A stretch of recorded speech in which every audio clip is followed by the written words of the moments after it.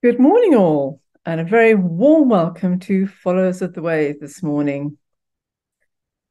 Well, we live in troubled times, don't we? And you don't need me to say it. We're seeing a spiritual battle going on, spiritual battle in the heavens and a spiritual battle here on earth. And nowhere is it more evident, I think, at the moment than in what's happening to Israel.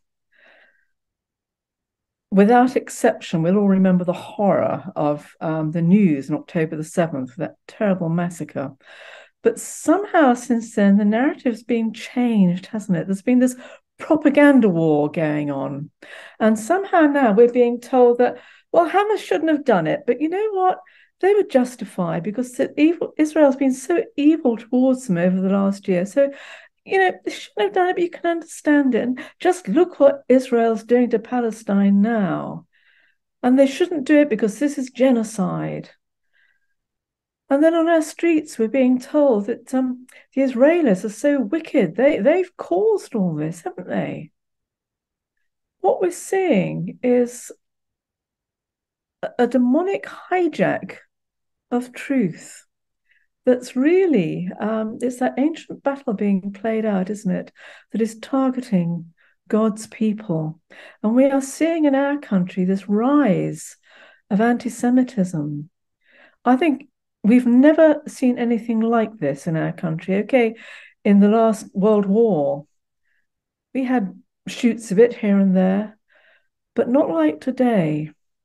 And we really have got to stand against this demonic spirit of death and of violence that is trying to take over our streets and that is directed first and foremost at the Jewish community, but will at some point target us as well. I do believe that. We must stand against violence and discrimination like this. So I do commend to you, there's a meeting this afternoon. I don't know, I imagine you all have heard about it, but it's going to be gathering at 4 o'clock, and they'll be gathering in Whitehall, just opposite Downing Street initially, but let's pray that the whole of Whitehall actually gets filled. And it's going on to 5:30, and it's just going to be raising a voice against this growing climate of anti-Semitism. And we do need to raise a voice because for the first time in living memory, I think the Jewish community is actually getting very frightened to be living here. And this does not belong in a democratic society. This is not us. We are so much better than that. And our faith and our trust in the Lord means that we have to stand up against it. So if you can, please do go along. But if you can't, let's just be holding them in our prayers and pray that truth will shine out from our streets and that Israel, I mean, what's happening in Palestine is terrible. We'd all agree with that. But they are also in fear at this time. So let's pray for the protection, the divine protection of Israel, and that Hamas will be exposed for what they are, because Hamas is a separate entity. Hamas is not Palestine. Hamas is an evil group that has held Palestine in its grip for too long. It's exploited the people.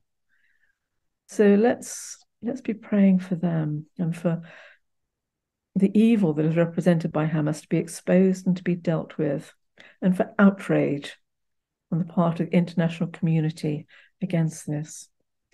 Okay, that's my little tirade there. Last week we finished our series looking at the seven churches of Revelation, the letters to the seven churches at Revelation.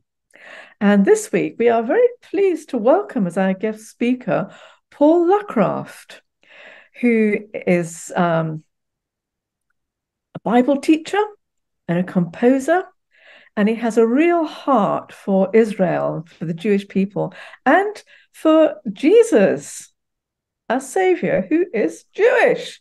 Did you know that? Didn't we all think he wasn't? No, he's not.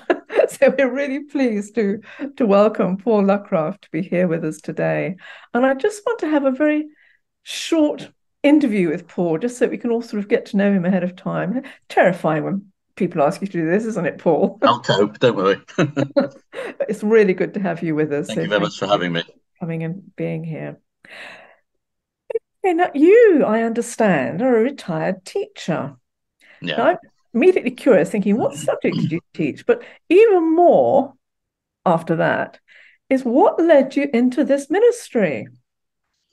Yeah, well, I taught mathematics at secondary school. I'd done a full career in that, 33 years by the time I retired early. But I'd always been doing Bible teaching, which meant fitting it in, particularly in school holidays and so on. So it really began, from the ministry point of view, if you like, almost at the beginning of my adult life, because I became a Christian in my teens. But having retired about 11 years ago now, obviously I felt the Lord was going to open up new opportunities, give me new things to do, and take over full time what I've been doing in my spare time. So I enjoyed 33 years of teaching maths, well, mostly, and I'm enjoying retirement even more now and doing this sort of thing. Sounds splendid. I said just now that what's so distinctive about your ministry, your teaching, is that you have a real heart and a passion for Israel, for our Jewish roots. But is this something that you've always felt, or is it something that the Lord led you into? Well, for a long time, I won't say always, but I mean, basically, I just read the Bible, and you sort of can't miss it if you're reading the Bible with open minds, open hearts. But I went to Israel on a tour. I suppose that's over 30 years ago, and that made a big difference. And then I did two more tours, one with CMJ and another one with Chris Hill. So they were more study tours, more sort of informative from that point of view. And I think by the time I'd done three tours, I was absolutely convinced that this was an essential part of what I had to do, which was to pass on anything like this that I could learn for myself.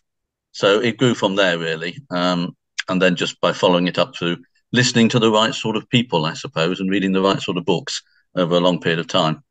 Okay, but why is it so essential? Does it really matter? Why? Well, it's interesting because obviously I go to various churches where for them it doesn't seem to matter. And if you're just talking about basic Christianity or salvation, well, fine, there's lots of good things going on. But to me, you can't really understand the depths and the background and indeed the future without this Hebraic understanding. You've got to go back to your roots in order to be able to understand the now and also press on into the future. So I do try and persuade as many people in my own fellowship and beyond that really they're missing something if they don't think of things in this way. It's a hard task at times, but keep Mm, persevering, and slowly but surely more people come to read the Bible quite differently, which is the main point. that makes sense to me. Well, you've got a website, haven't you? I know, and you've Yeah. got all sorts of exciting initiatives up there. Do you want to tell us briefly about that? Yeah, again, it was only a couple of years ago, really, that I thought that with all the things that I'm doing, it would be good to join the masses of people who have websites. So, with the help of a friend, we put one together, and it's mainly so that I can put short talks on it. And I like to do really short talks of about 15 minutes to go on there, so you can absorb it in sort of small bites. I have a cup of coffee at the same time, but you can extend it over a whole series if you like. So that's called Orchard Seeds, if you're not familiar with what I've been doing there. So it's www.orchardseeds.com. And there's quite a few series now of short talks, including one that I've just started on biblical wisdom, which is why I've picked this topic for today. Not that I'm repeating what's on the website yet. I'm giving you something that's going to be on the website in about 6 months' time because it's a very long series, and I've only just got going, and it's a long scale project for me. This, but you'll be able to catch up on a lot more on the theme of biblical wisdom if you want on my website. And in the meantime, there's stuff on the Jewishness of Jesus, the kingdom of God. I did a whole series on Nehemiah. So anything like that I do now, there's a website for me to put up what I do. Sounds brilliant. Thank you. It is .com. That's something I sometimes tell people wrongly. I'm fairly sure it is. Mm, It's orchardseeds.com. But we'll have a check. I'll make sure. Yes, and so will I. I've told people wrong before. Okay. Thank Thank you. you, Paul. Okay, let us just commit now our service to the Lord. Father God, we just come before you in awe, Lord, at your majesty, your greatness, and yet your love for each and every one of us. Lord, we ask that your Holy Spirit will be with us now and will guide us in all we say and do. Lord, that we might be acceptable in your sight and that our praises might rise to your ears. In Jesus' name, amen. And now Anthony is going to lead us in worship, please. Good morning, church. Anthony here. We're going to sing a song, How Great Thou Art, which is, I'm sure you all know, is a wonderful hymn. But I want to tell you a little bit of its story first. So originally it was written by a Swede called Carl Boberg in the 1880s, one summer evening, after he had been admiring the beauty of nature and the sound of the church bells. He published this, and a few years later he heard it sung to a traditional Swedish folk song. Following that, it was translated into German by an Estonian called Manfred von Galen, and that in turn was translated into Russian by Ivan Prokhorov in 1912, 2 years before the start of the First World War. In the First World War, there was an Englishman serving by the name of Stuart Wesley Keane Hine. Now, he and his wife after the war became missionaries in the West Ukraine of Russia, and they often sang it as a duet. And eventually he went on to translate from the Russian into the English the words, and it was made popular in the United States during the Billy Graham Crusades in 1955. So there you go, from Sweden to Germany to Russia to England to the United States. And I'm sure it's sung all over the world in various languages. So I just wanted to share that with you because I thought it was absolutely wonderful, isn't it? And now here we are, we're about to sing it online, digitally. There you go. Nice little story. Okay, How Great Thou Art. O Lord my God, when I in awesome wonder consider all the works thy hand hath made, I see the stars, I hear the rolling thunder, thy path throughout the universe displayed. Then sings my soul, my Saviour God, to thee.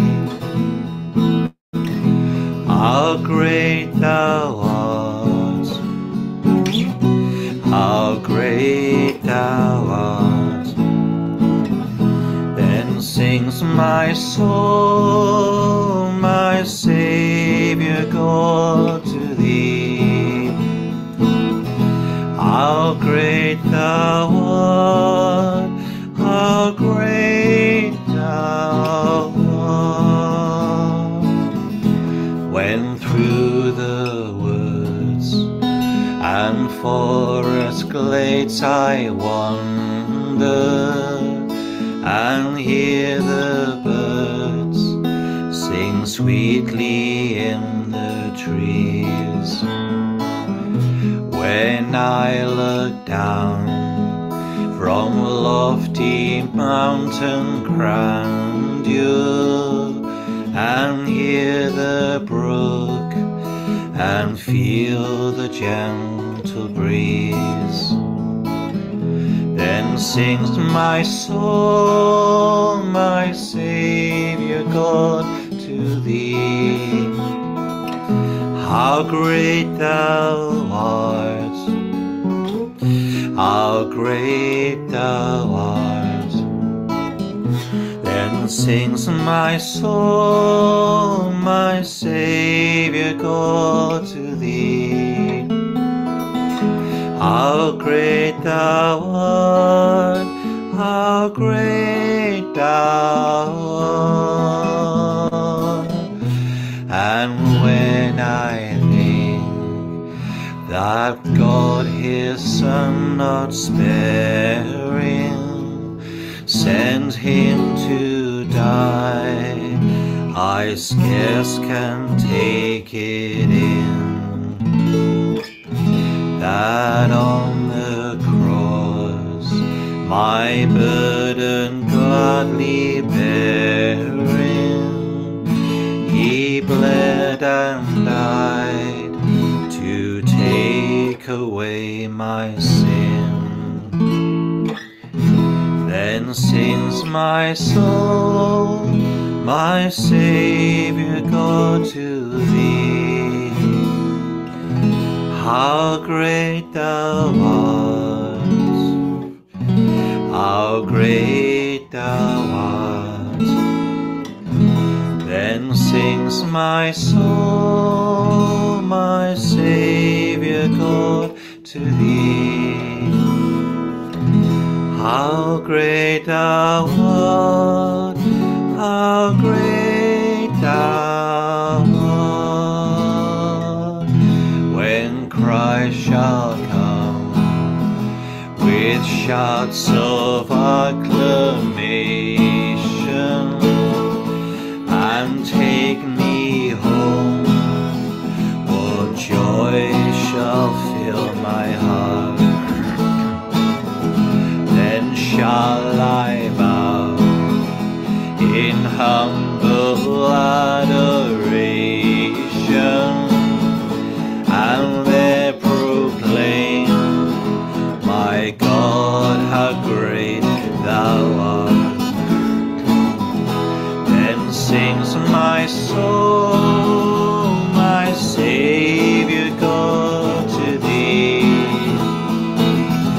How great thou art, how great thou art. Then sings my soul, my Saviour God, to thee. How great thou art, how great thou art. Then sings my soul, my Saviour God, to thee. How great thou art, how great thou art. Then sings my soul, my Saviour God, to thee. How great thou art, how great thou art.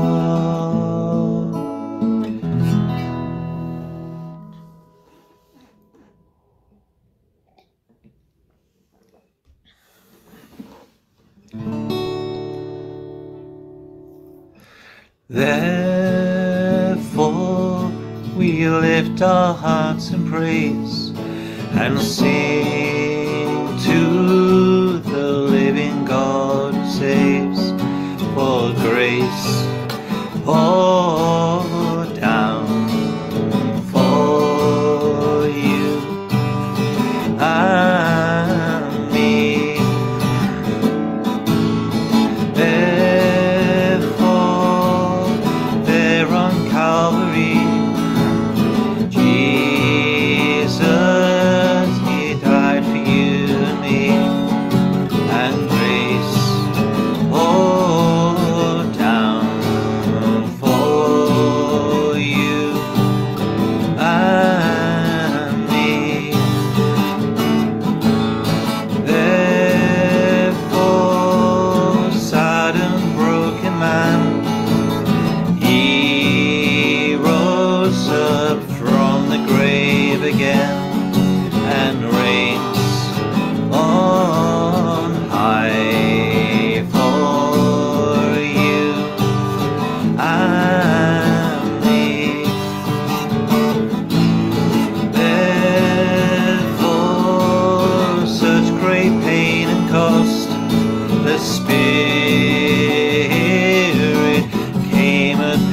Pentecost and comes in power for you and me.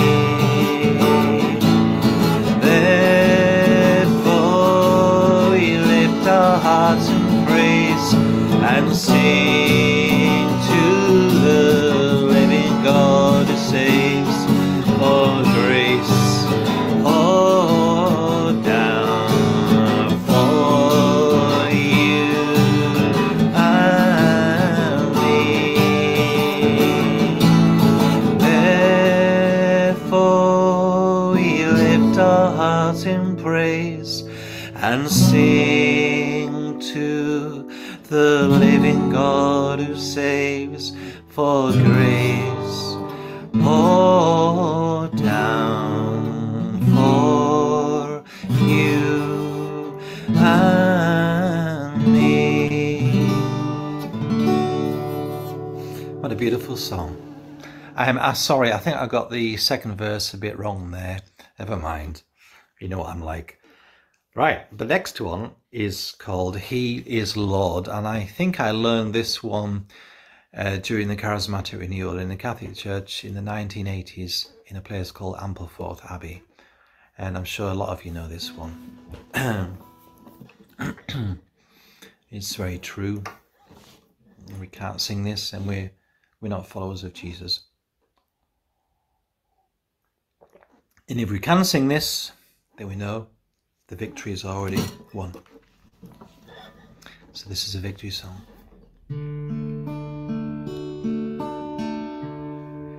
He is Lord. He is Lord. He is risen from the dead, and He is Lord. Every knee shall bow, every tongue confess that Jesus Christ is Lord.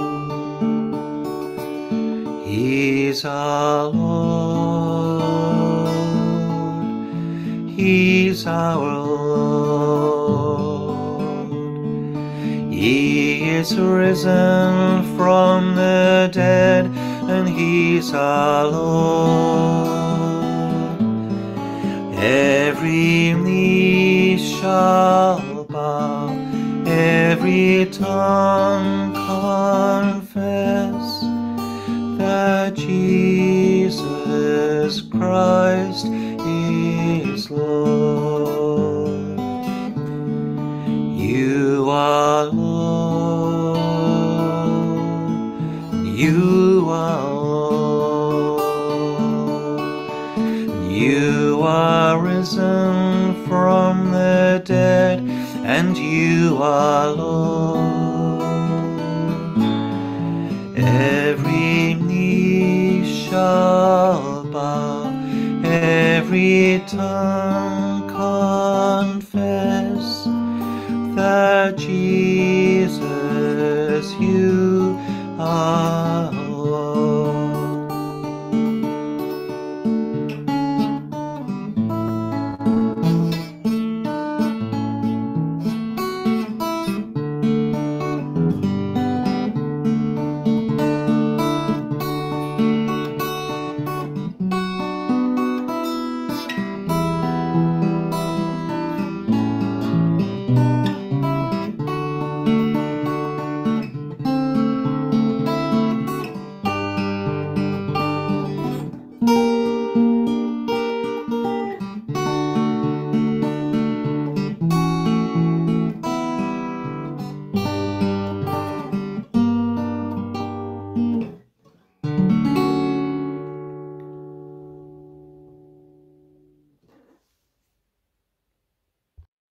Thank you, Anthony. He is Lord, a victory song. We're all a work in progress, aren't we? As the Holy Spirit comes alongside us and conforms us to Christ, who remakes us in the image of Christ, that we might be fully what God has made us to be and what he intends us to be. And we cooperate with the Spirit in that process by confessing our sins so that we open ourselves for him to come into us more fully and to remake us. So now we're going to confess those ways to the Lord that we know that we have fallen short this week in thoughts, in words, in what we've done and what we haven't done. As we remember those failings, so we ask the Holy Spirit to come into us and to help us and to change us. So we say together, Almighty God, long-suffering and of great goodness, we confess to you with our whole hearts our neglect and forgetfulness of your commandments, our wrongdoing, thinking and speaking, the hurts we have done to others, and the good we have left undone. O God, forgive us for the ways we have sinned against you, and raise us up to newness of life, through Jesus Christ our Lord. Amen. And we know that God's love for us is such that when we come to him, when we confess where we've fallen short, then his love engulfs us and he forgives us. He calls us home. So now we say, Almighty God, who in Jesus Christ has given us a kingdom that cannot be destroyed, forgive us our sins, open our eyes to your truth, strengthen us to do your will, and give us the joy of your kingdom. Through Jesus Christ our Lord. Amen. And now I'm going to invite Denise to come and give us our reading this morning. Yes, good morning. I'm reading from the Complete Jewish Bible, and we're in James. So starting at James, the first chapter of James, verses 1 to 8. From Yaakov, because it's James, that's the Hebrew for James, a slave of God and of the Lord Yeshua the Messiah, to the 12 tribes in the diaspora, Shalom. Regard it all as joy, my brothers, when you face various kinds of temptations. For you know that the testing of your trust produces perseverance. But let perseverance have its complete work, so that you may be complete and whole, lacking in nothing. Now, if any of you lacks wisdom, let him ask God, who gives to all generously and without reproach, and it will be given to him. But let him ask in trust, doubting nothing. For the doubter is like a wave in the sea being tossed and driven by the wind. Indeed, that person should not think that he will receive anything from the Lord, because he is double-minded, unstable in all his ways. Now over the page to chapter 3 and verses 13 to 18. Who among you is wise and understanding? Let him demonstrate it by his good way of life, by actions done in the humility that grows out of wisdom. But if you harbor in your hearts bitter jealousy and selfish ambition, don't boast and attack the truth with lies. This wisdom is not the kind that comes down from above. On the contrary, it is worldly, unspiritual, demonic. For where there are jealousy and selfish ambition, there will be disharmony and every foul practice.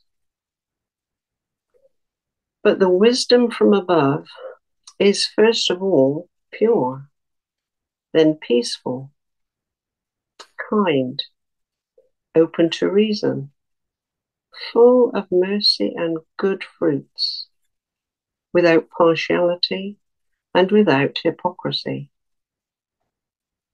And peacemakers who sow seed in peace raise a harvest of righteousness. Thank you for your word, Lord. Amen. Amen. Thank you, Denise. And now, before Paul comes and opens that word to us, let's just pray for him. Father God, we just ask now your anointing upon Paul. Lord, may your spirit rest upon him and speak through him. Guide his words and open our hearts and minds to hear what it is that you have to say to us this day. And Lord, be blessed. In your name, amen. Paul, welcome, and over to you. Thank you very much. As I said before, it's really nice to be with you and to share on this topic, which is absolutely fascinating me at the moment. It's going to occupy me for several months because I'm engaged in a sort of whole Bible study of this particular topic of wisdom. But I wanted to bring something to you from the book of James, because that to me is where the whole thing is heading. It's where we get really excited by the whole theme of wisdom. And in particular, that verse that was read from the first reading in chapter 1 and verse 5, that if any of you lacks wisdom, you should ask God, who gives generously to all without finding fault, and it will be given to you. And every time I read that, I think sort of, wow, what a fantastic offer. Free wisdom. All I have to do is ask. Now, the Bible contains many wonderful offers and promises from God, doesn't it? But this one is one that I think we really all do need, even if we've been Christians for a long time. If anyone lacks wisdom, you, me, and you don't need to pass any particular test, undergo any checks, there's no fault finding involved. If you lack wisdom, just ask. Free delivery is guaranteed, and you don't get that in any supermarket. The best offer you get in the supermarket is perhaps buy one, get one free. Well, this is buy one, get one free, but you don't have to buy one. Just get it free. And who would want to turn down an offer like that? Although I admit sometimes suspicions do creep in, don't they? Can it really be that good? Is it genuine? Surely there's a catch somewhere. You know, the sort of thing we come up with. There's no such thing as a free lunch, and you don't get out for an out in this life, that sort of thing. So we've got to be careful that we don't turn it down out of suspicions and so on. And in fact, there is a sort of terms and conditions clause that James attaches to this verse, the small print that we have to read carefully, because in the next verse, he gives the warning, and when you ask, you must believe and not doubt, because the one who doubts is like a wave of the sea blown and tossed by the wind. That person should not expect to receive anything from the Lord. He's double-minded and unstable. So there is something required of us as part of our asking, namely a firm belief in the goodness of God to grant our request, that he is able to do it, that he's willing to do it, and that he will if we ask in faith. But if you're a Christian, then you ask God for things in faith all the time, hopefully. That's what a follower of Jesus should be doing, constantly believing that our Heavenly Father provides us with every good and perfect gift, also in James chapter 1. And we also remember the words of Jesus, don't we, when he says, ask and it will be given to you, seek and you'll find, knock and the door will be open to you. For everyone who asks receives. So there it is, a wonderful offer. Is it an offer that you can't refuse when you take advantage of God's generosity? Well, I think we need to understand a bit more perhaps what it's about, what is wisdom, and how we actually receive it. But that verse always strikes me as something that's really powerful when it comes to understanding this topic. A powerful motivation for asking for anything is to have a real desire for what is on offer. We need to have a desire to become wise, even to the point perhaps of it becoming a rather serious ambition in our life. Can we justify calling being wise an ambition? Why not? We have all sorts of other ambitions, sometimes less worthy. I can remember when I was much younger, much younger, I should say, I had several ambitions. I was going to open the batting for England. I was going to travel the world as an international concert pianist, all sorts of things like that, until it struck me that for ambitions like that, you need talent. And that's where the drawback came, really, talent. And although I still enjoy both of those things as a hobby, that's all they are, really. They're not an ambition anymore, obviously. But gaining wisdom is very different because you don't need a specific talent to become wise. And I'll stress that again later, perhaps. It's being freely offered, and therefore it's available to anyone without preconditions. I say you need faith, you should have a desire for it, but you can ask for it without having any other talents and so on. In Proverbs, one of the wisdom books, which obviously is part of a longer study on wisdom, we read the following: "For the Lord gives wisdom. From his mouth come knowledge and understanding." So it comes from God himself. But did you notice in the second reading that we had from James chapter 3, that James warns us that there's two kinds of wisdom, categorized as either heavenly and earthly, or as worldly, in one version, I think it was. But it's all to do with their origins. There are more types of wisdom.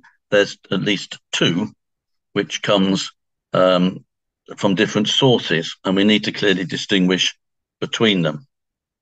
So the source of wisdom is important, and James is warning us that not all wisdom, as we think of it, is from God. There is another kind, and it's described in very damaging and very dangerous terms. I think in the reading it was described as unspiritual and even demonic. In fact, in some versions, at this point, the word wisdom is put in little quotes. Such wisdom, so-called wisdom, what people think of as wisdom, if you like, doesn't come down from heaven, but is earthly, unspiritual, demonic, and so on. Now, it's the same word, the same Greek word, Sophia, but it's as though James is saying, that's not real wisdom. This so-called wisdom, well, humans may think of it as wisdom, but God does not. So we have to be careful. We have to get the right kind of wisdom, and we have to get it from the right source, if you like.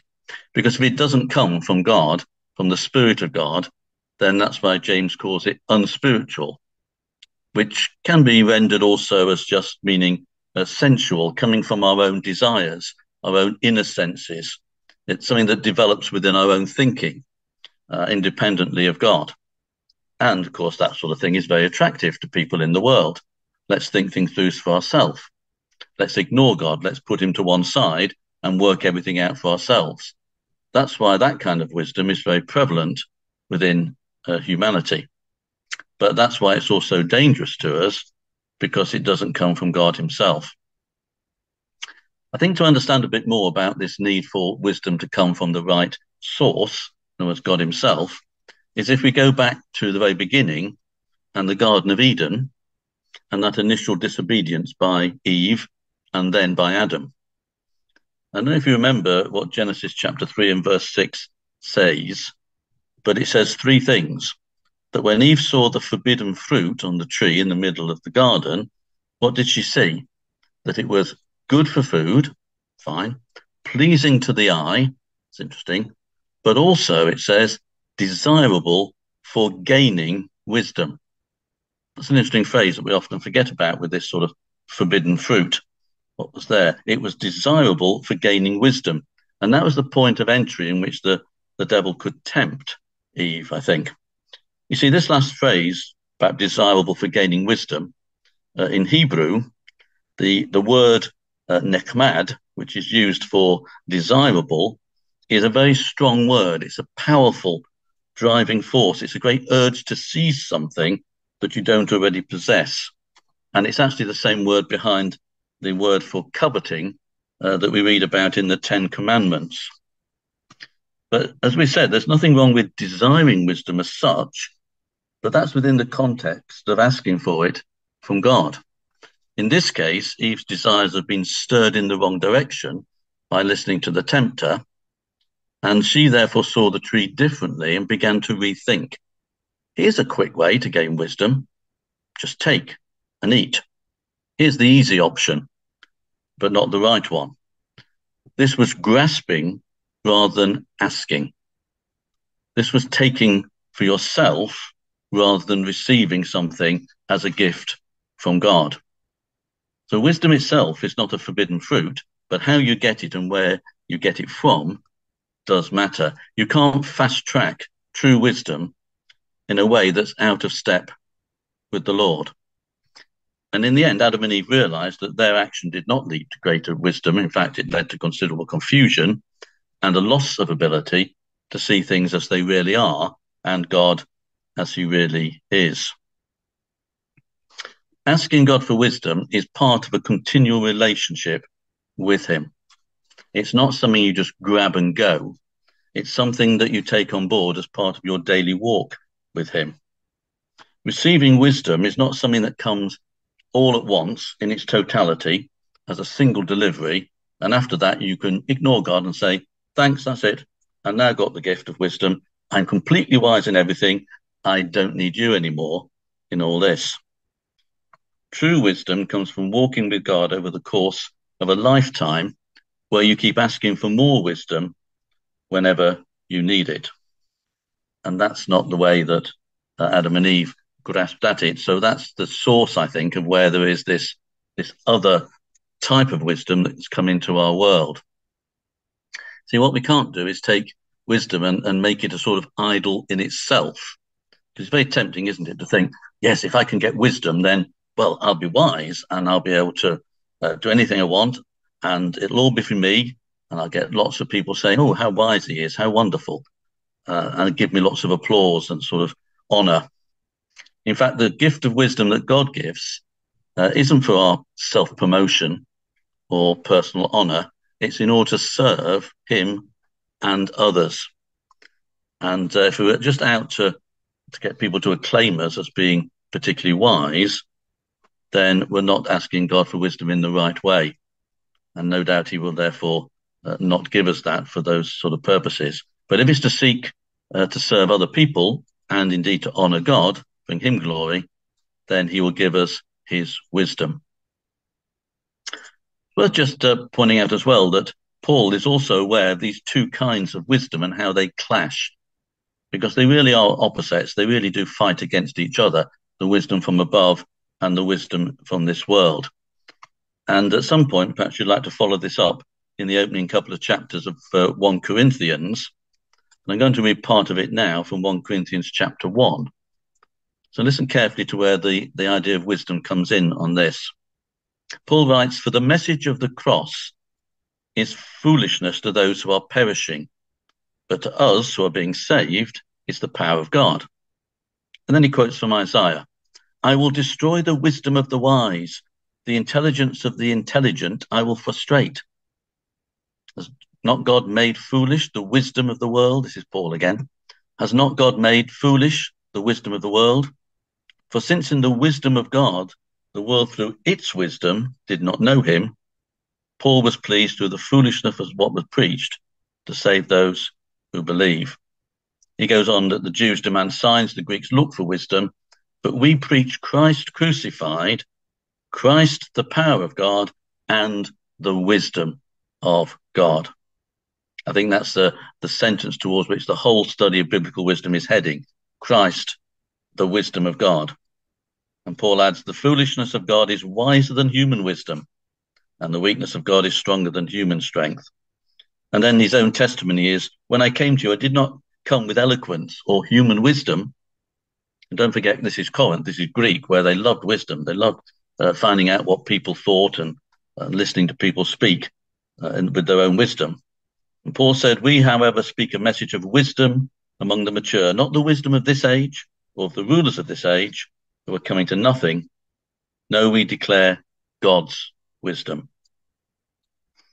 So here we find in the first two chapters of 1 Corinthians, perhaps the most concentrated exposition of wisdom in the New Testament, certainly from Paul, as he attacks the pagan wisdom of the Greek world and explains how the wisdom of God, and especially that of the gospel, is opposed to it. And if we try and preach the gospel using worldly wisdom, it loses its power. And we've got to preach Christ crucified, the power of God, and the wisdom of God. You see, earthly wisdom says man's in control. He can make his own decisions without reference to God. He can work it all out for himself.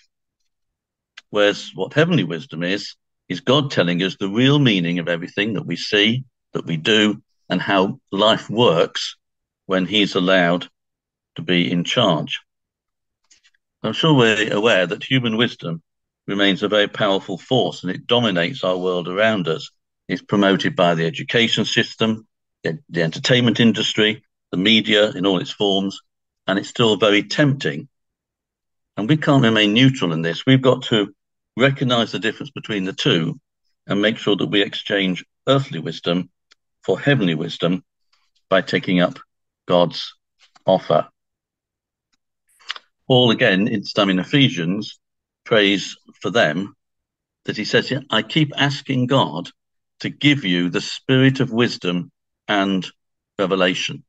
I keep asking because you keep needing this.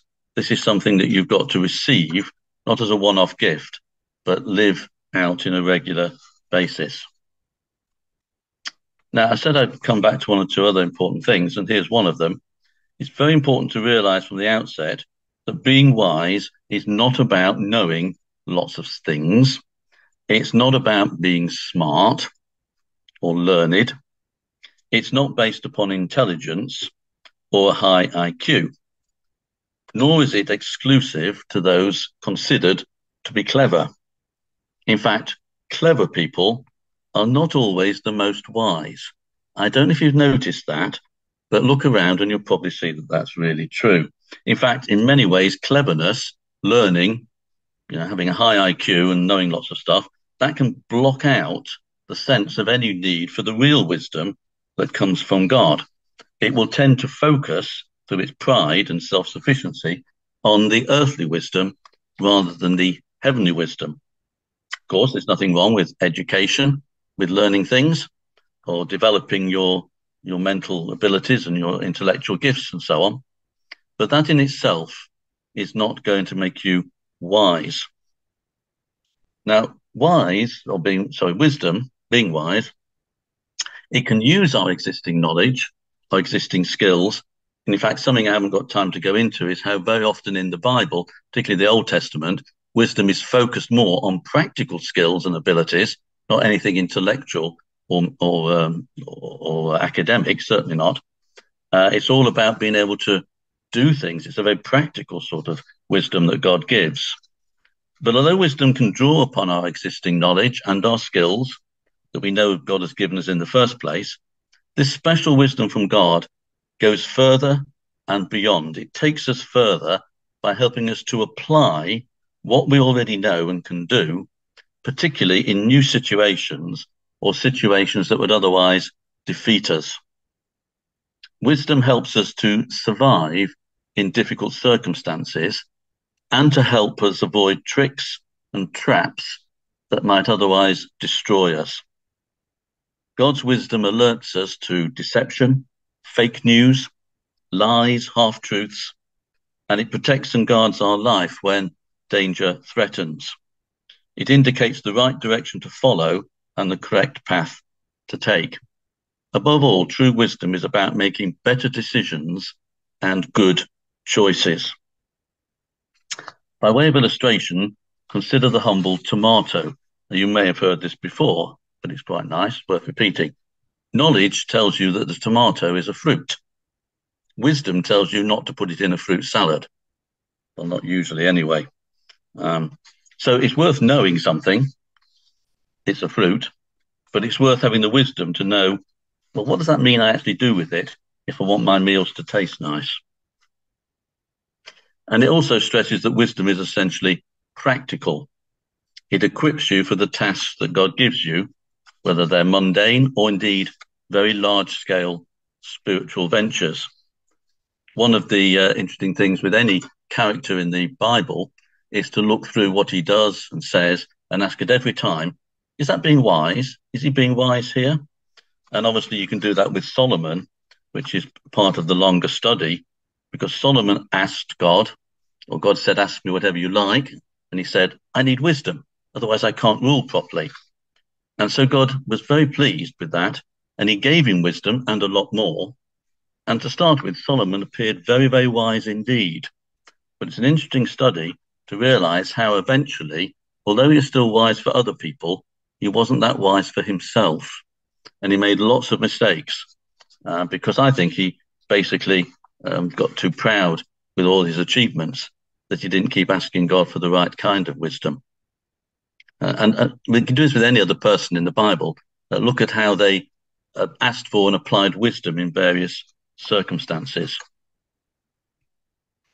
So wisdom enables you to get things right that you wouldn't normally get right if you relied solely on your own skills or knowledge. Wisdom from God provides something extra and helps you to put to better use what you already know or can do. I would summarize it as saying that wisdom is suddenly knowing what to do when you don't know what to do. It tells you where to go when you don't know where to go, and what to say when you don't know what to say. For instance, remember in the Gospels how Jesus warned his disciples that one day they would be brought before synagogues, rulers, and authorities, but they weren't to worry about how to defend themselves or what to say in these difficult times. Jesus assured them, I will give you words and wisdom that none of your adversaries will be able to resist or contradict. And that same idea is repeated elsewhere, where in this case it says it would be the Holy Spirit who will teach them what to say at such times. That's how Jesus was going to give them the words and the wisdom that was needed at the same time. So that's part of the promise of asking God for wisdom at the times when you need it, when suddenly you need to know, what do I say in this situation? And as well as knowing what to say and when to say it, I would suggest that part of being wise is realizing when it might be better not to say anything at all. Sometimes the wisest course is to keep quiet. If you remember in the book of Ecclesiastes, which again is one of the wisdom books of the Old Testament, there's a wonderful section in chapter 3 about a time for doing this and a time for doing that, and so on. And this part of it is there's a time to be silent and a time to speak. So there's often a time for one thing and another time when the opposite is just as important or more important. And wisdom helps us decide which course of action is the correct one and when, because circumstances might dictate that sometimes it's best to be quiet rather than to say something. Wisdom is about making better choices, better decisions, and sometimes the right time to make a decision. And that can be crucial because in decision making, sometimes it's the timing that's wrong rather than the actual decision itself. You might make a decision straight away or too early, and it might be disastrous.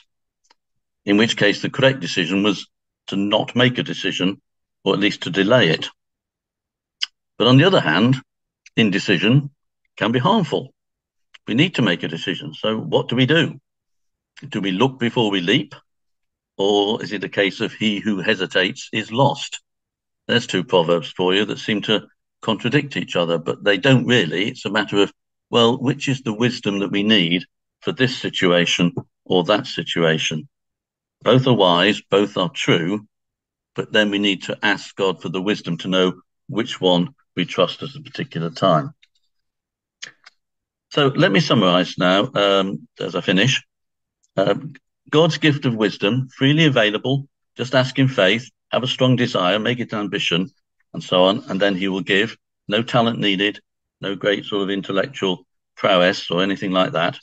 God's gift of wisdom, freely available, will provide you with an understanding, a better understanding anyway, of life and how it works, because it comes from the one who made us and gave us life.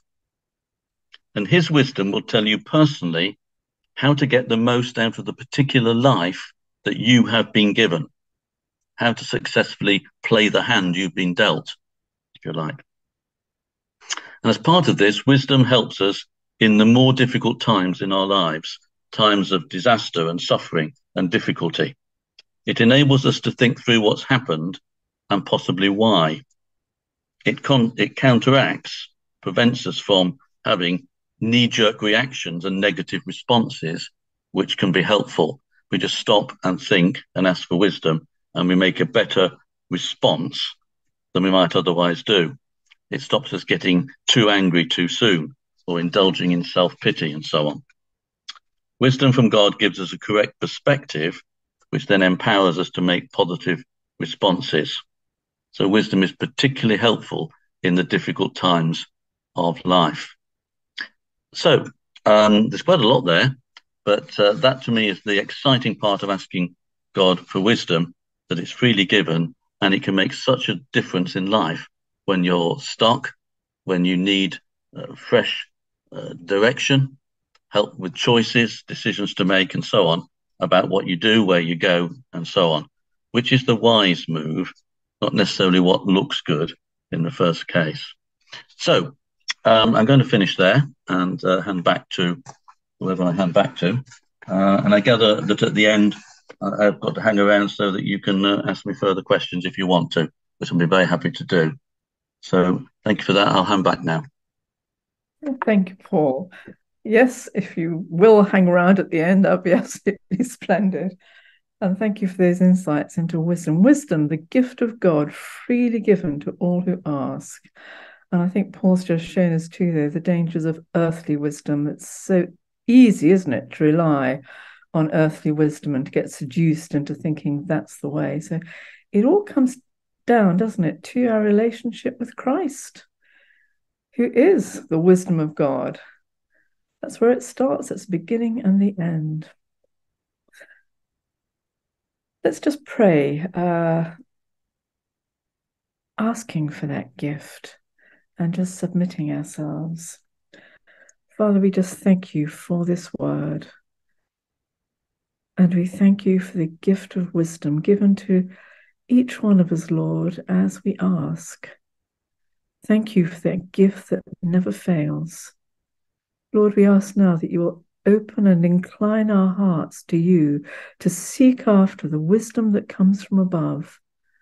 And we pray that we might distinguish it from that earthly wisdom that seduces us with all the pros and cons and the arguments, Lord, that don't lead to life. Lord, just please, we pray, place your gift within us now and build us in your strength, that we might truly be your people and might serve you in faithfulness, in endurance, with courage. Lord, may your wisdom be ground in us and become to us that path to your glory, in Jesus' name. Amen.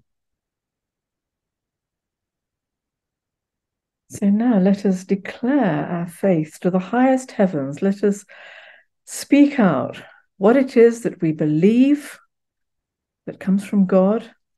Let us say, here we stand to the highest heavens, and let us glorify God in this declaration. So stay muted, but join with me in saying, we believe in the Holy Scriptures as originally given by God, divinely inspired, infallible, entirely trustworthy, and the supreme authority in all matters of faith and conduct.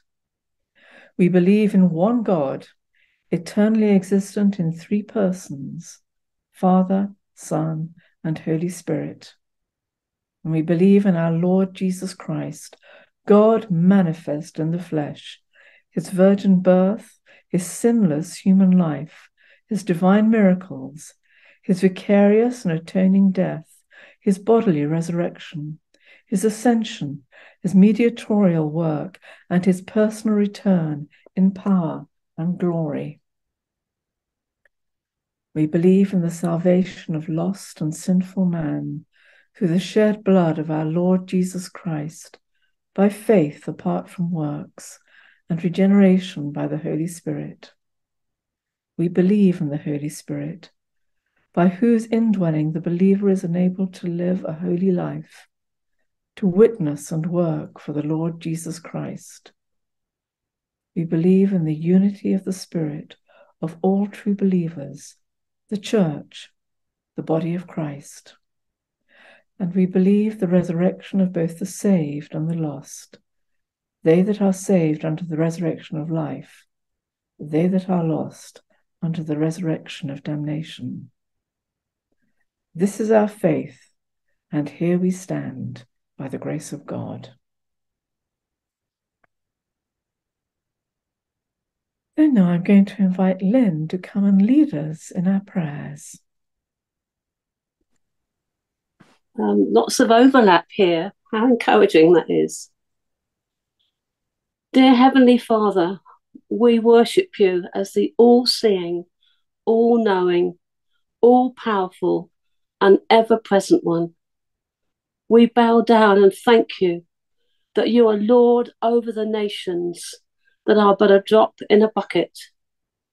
You are the everlasting one, always watching and working out your purposes. We thank you, Father, for your encouragement to call on you for wisdom and truth. And as James says, you give generously as long as we ask, fully believing and trusting in you. Lord, when Solomon thought how to live and be a king, he asked of you, and he said, trust in the Lord with all your heart. Lean not on your own understanding. In all your ways acknowledge him, and he, the Lord, will direct our paths. Now, Lord, here lies the issue of trust. And we confess, Lord, that so much of the time we rely on our own understanding and wisdom that comes from self-reliance and opinions. And Lord, even this week we've seen in the synod how opinions can cause struggles and stress and separation, not only in the synod, Lord, but amongst leaders and churches. And we see opinions battering people, and we say, Lord, have mercy. Have mercy, O God. Lead us into brokenness and repentance and humility amongst our leaders, Lord, and amongst ourselves. Lord, we acknowledge we're self-opinionated. We are too big for our boots, too elevated in our self-abilities at times. Lord, I praise you that a time of great uncertainty, when King Uzziah died, Isaiah had a vision. Lord, it was a time of great possibility of national insecurity, and he saw your holiness. He saw something of you high and lifted up, your train filling the temple, and the words of worthy, worthy, holy, holy, echoing all around him. Lord, that completely undid him. Woe is me. Lord, I pray that you will give us, your children, across the nation, a holy perspective. Break in, O Lord, and give us understanding and revelation of your holiness, that we will indeed put ourselves on the cross and to say, for me to live is Christ, and to die is gain, to be crucified with you. Open the eyes of our hearts, Lord. We want to see you, Jesus, who is wisdom, that we can change and we can be hearers of your word and doers of your will, your wisdom, and your word. Earlier this week, I had a surprise in the night at 2:00 in the morning. I was awoken to see my curtains, which were closed, with a big red blood stain on them. I thought I was seeing things. It's not happened to me before, this kind of thing.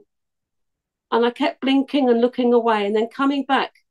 And it lasted a whole hour of huge red blood stain. And I began to thank the Lord that it's the cross, at the power of the cross, the power of the blood of Jesus, keeps us safe, protects our home. But far more than that is the answer, because the heart of the matter is the heart of us. The whole problem of unholiness and evil is our heart. And it's as if the curtains need to be opened up and people see the message of the power of the blood of Jesus, what he accomplished on the cross. And as Paul said, the wisdom of God was the crucifixion of his son and the resurrection. Lord, we thank you. And Lord, the meditation you showed me of how you saw the Hamas terrorists, that everyone and all of us agree are doing the most despicable, evil things. And Lord, we are asking them to give up their hope of some life on earth, but also their hope of an eternal paradise. Lord, they are trapped by a demonic lie, as Lord, the whole world is under the influence of Satan. And Lord, the only solution is something bigger and greater, and that is to see you, Lord Jesus Christ, what you have done on the cross. So Lord, we pray for all preachers and speakers and witnesses, that we may testify to the power of the cross, the power of what you accomplished, because there only can we die to all sin and all evil. Lord, I pray for an elevation in church, elevation in all Bible studies and groups, that we may extol you as the Saviour who died on the cross. And Lord, too, I want to pray for those that are your followers, your disciples in this nation, who are directly dealing and surrounded by the world's opinions and the world's problems, which are sin. Lord, I pray for parents. Give them the wisdom, Lord, to know how to speak and to care, to protect and provide for their children who go out into school unaware of so much that is around and in the world and through the TV. Lord, I pray for us as family members to know how to witness and to speak and to have your wisdom. And sometimes, Lord, as Paul said, to say nothing. Have your wisdom when being with our family. Lord, I pray for social workers, so often having to put a plaster on huge, great problems that are around in society and family life. Lord, may they know your wisdom. Lord, I pray for teachers in schools and the battles and struggles they're facing, to hold fast to that which is true and right.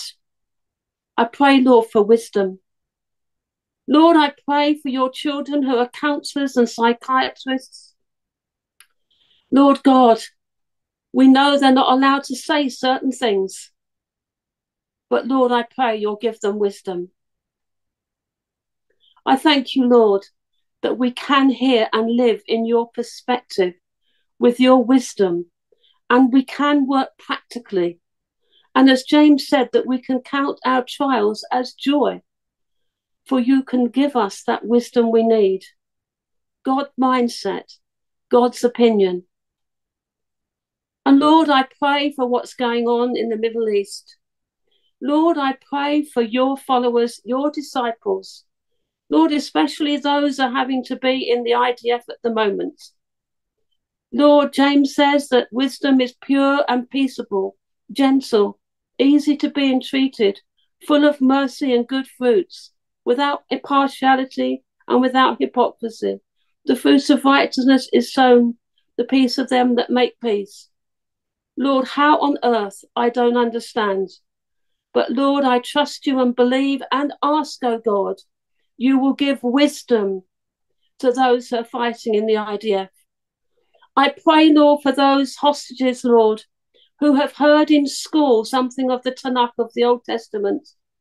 I pray, oh God, you will stir their minds that they may seek you and have your wisdom. I pray, Lord, for all the believers in Israel who are under great stress of not only dealing with trauma, but having to provide for evacuees with very limited resources. Lord, I pray that there will be resources coming in. I pray for wisdom for them. And Lord, lastly, I pray for ourselves. Lord, indeed, we can be on the tube in London. We can be elsewhere on the streets. and we can feel threatened at times. But Lord, I pray that in the moments that we will have the practical wisdom to know how to be. And Lord, talking of the streets this afternoon in Whitehall at 4:00, never again means not now. I thank you that thousands will be turning up and many others will be praying. Lord God, I pray for your protection. And I pray, Lord, that you will use this as a shining light and testimony to truth. I pray, oh God, that you would demonstrate yourself, you will manifest yourself, that, Lord, there will be a witness to who you are and to the truth, that evil must be resisted in these days. Lord Jesus, you are the light of the world, and I thank you for the Christians that we there. May they be as lights in the world and carry your wisdom and your love and your truth. And I ask all these things for the glory of your name, for your purposes to be fulfilled in these days and in our lives. Amen. Amen indeed. Thank you, Lynn. And let's now gather all these our prayers together in the words that Jesus himself taught us. We say together, Our Father, who art in heaven, hallowed be thy name. Thy kingdom come, thy will be done on earth as it is in heaven. Give us this day our daily bread, and forgive us our trespasses as we forgive those who trespass against us. And lead us not into temptation, but deliver us from evil. For thine is the kingdom, the power, and the glory, forever and ever. Amen. And all praise to his name. We come now to that point in our service where we bring before the Lord the needs of any especially known to us at this time, those who are sick, those who are facing problems, those who are frightened or depressed, the anxious. We pray also for ourselves, our loved ones. In a minute, I'm going to invite you to unmute and to speak those names aloud where we ask today for the Lord's special touch. So we bring to the Lord the sick and suffering, those who are heavy laden, those who mourn and grieve, those who are weary, tired, anxious. None of their needs go unnoticed by our God. May the Father of our Lord Jesus Christ bless and restore all those troubled in body, mind, or spirit that we now name before him.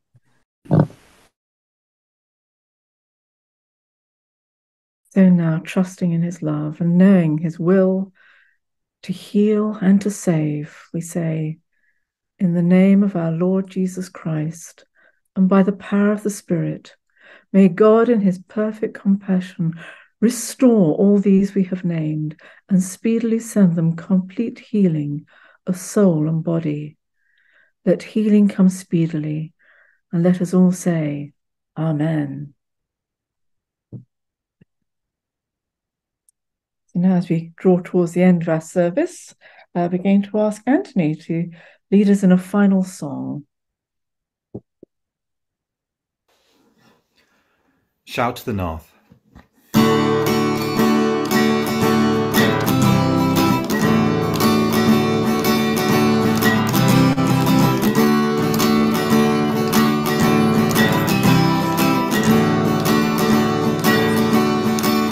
Men of faith, rise up and sing of the great and glorious King. You are strong when you feel weak, in your brokenness complete. Shout to the north and the south, sing to the east and the west. Jesus is Savior to all, Lord of heaven and earth.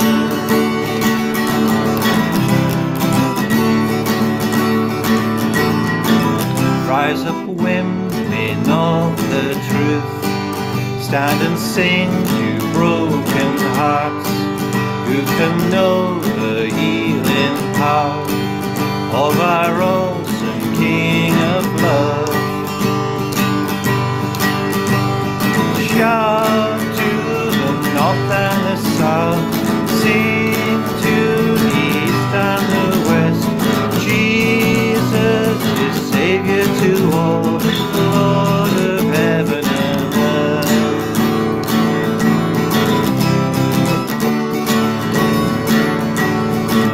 Rise up, church, with broken wings, fill this place with songs again of our God who reigns on high. By his grace again we'll fly. We've been through fire, we've been through rain, we've been refined by the power of his name. We've fallen deeper in love with you. You've burned this truth and I live. Shout to the north and the south, sing to the east and the west. Jesus is Savior to all, Lord of heaven and earth. We will shout to the north and the south, sing to the east and the west. Jesus is Savior to all, Lord of heaven and earth. You're the Lord of heaven and earth. You're the Lord of heaven and earth. Hallelujah. Have a blessed week, everyone. Thanks, Anthony. What a glorious song to end on. It just remains to give the blessing and dismissal. So, God of power and might, reign over us soon and forever. May the kingdom of God's greater Son be established forever. For then shall the words be fulfilled, the Lord shall be king forever, and the Lord shall be king over all the earth. On that day the Lord shall be one, and his name one. So may the blessing of God, Father, Son, and Holy Spirit be with us and keep us this day and forevermore. Amen. To go in peace, to love and serve the Lord. And we say together, in the name of Christ, Amen.